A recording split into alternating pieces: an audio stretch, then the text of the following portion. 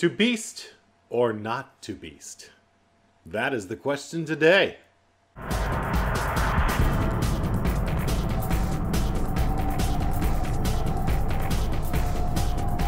Welcome to Kevin's Commentary on Comics. So today I happened to come across, thanks to the miracle that is the interwebs, a photo that was tweeted out from the makers, producers, I don't know, maybe the official Twitter account for X-Men Age of Apocalypse. And it showed some behind the scenes, or just some footage, pictures I should say, stills of the making of the movie as it's going on. And one of the key things to come out of this was this photo here of Apocalypse that looks a lot better than the photos we saw from Entertainment Weekly from about a month or so ago, where Apocalypse kind of looked like your average Saturday morning live action cartoon type show, the villain from that. Maybe Lidsville or, I don't know, Power Rangers or something. Just wasn't that great, but then they showed this one and he looked a lot more like he does in the comics. But that is not really the focus of my commentary today.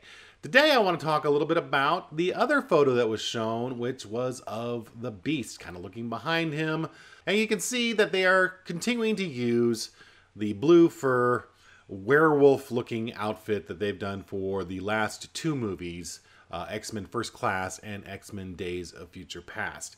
Now, let me preface all of this by saying, if you've watched any of my videos for any length of time, you'll know that the Beast is one of my favorite characters, comic book characters of all time.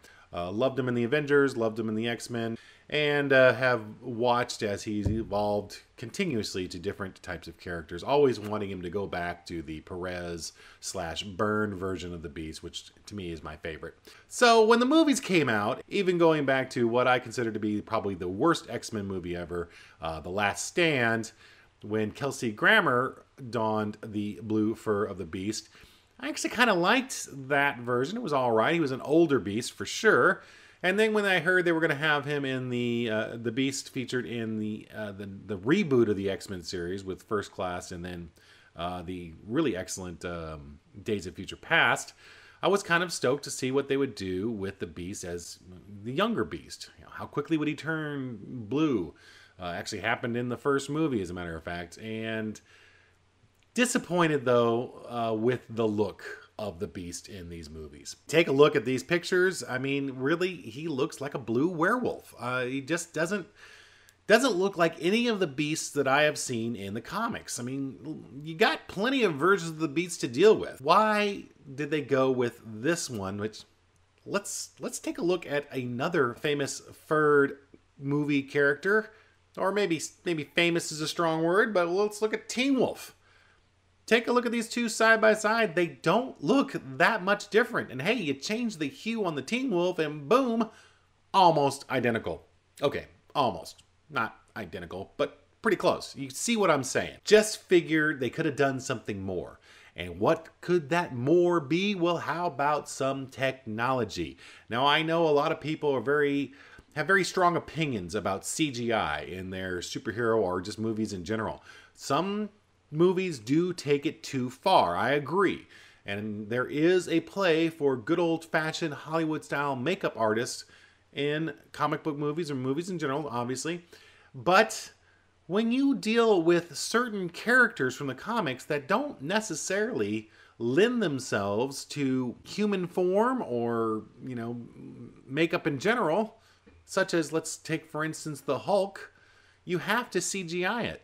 And what they did with the Hulk in the Avengers movies was fantastic. They've gotten to the point with CGI technology that they have the actor all decked out with the ping pong balls and everything like that on his head, and he acts out what the CGI version of whoever he's playing, in this case the Hulk, will do on the screen.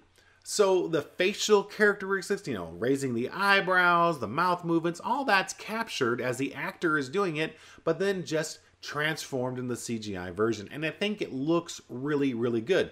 Take another example, James Spader as Ultron in the Age of Ultron movies. Who didn't know that was James Spader when he came on scene? Yes, you've got the voice, which is obviously very giveaway, but also the facial mannerisms that Spader has. He's got a very unique style in the way he delivers his lines, and a lot of facial movements and eyebrow raising and all that. All of that was perfectly done with the CGI for Ultron. You could almost take the argument that it was almost too good. That I was almost taken out of the movie a little bit because I knew it was James Spader and not necessarily Ultron. But that's kind of a minor complaint. Maybe take a couple of those ping pong balls off and you can even out that a little bit. I don't know.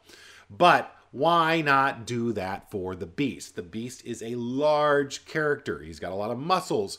He has longer arms, ape-like arms, so he can do all of his agility and his acrobatics and stuff. He uses his feet as hands. We can't see that happening in the movie version of what we've seen in First Class and Days of Future Past. They just can't do that with the rubber gloves or whatever he's currently wearing. I think they attempted to do some of that, but it wasn't as convincing as would something you could do with CGI. We have the technology now. One of the reasons why we have as many comic book movies as we do is because of the technology. So let's not shun it or turn it away. Let's use it to our advantage. Let's get rid of the monkey suit. I just don't like it. And you know what else I don't like about the Beast? And have I said, maybe I haven't said this, I really, really love both First Class and Days of Future Past. They are by far my favorite X-Men movies of them all 5 of them. But they're really, really good. I love the movies, I love the stories, I love everything they've done with them. I just did not like the way the Beast looked. The actor, Kelsey Grammer, was fine. The new actor playing the Beast, Nicholas Hoult, he's fine. There's nothing wrong with his acting abilities. It's all great. He actually plays a good version of the non-furred Hank McCoy. But the Beast version is just, ugh. The other thing I hate about it is the growling. Why is it because he looks like the Beast, do they feel it necessary to dub in a lion growl when he's attacking someone?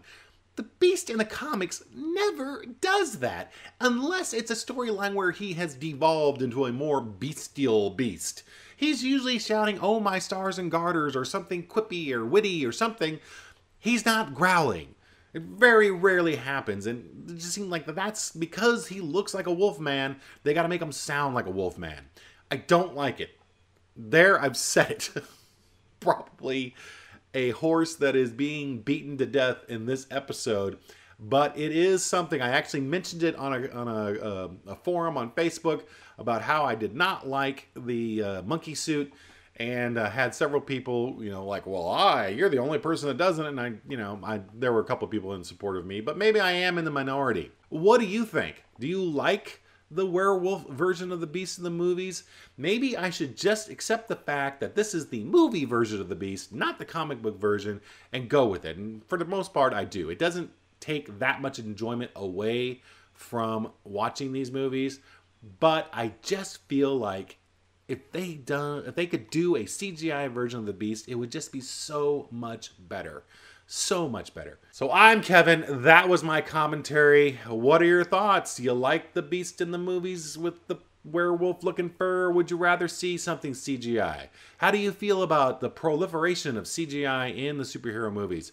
I think it's a good thing. This is why we get to see them now, I believe. Nothing against, like I say, good old-fashioned Hollywood makeup artists. That they do a great job, and this is no disrespect. I'm just saying, for this particular character, the Beast, I think CGI is the right way to go. What are your thoughts? Leave a comment below. We're going to talk more about this stuff as more of these movies come out, I'm sure, in the future. And if you want to hear about those and what I want to rant on about, or what I don't like about it, or what I do like about it, or whatever, why don't you click on that subscribe button and you make sure you get to see all this stuff. So until next time, I hope you have a great day. You really should, because, days can be great. And if you are not having a great one, turn it around, make it one, all right? I said so. All right. Take it easy. We'll see ya.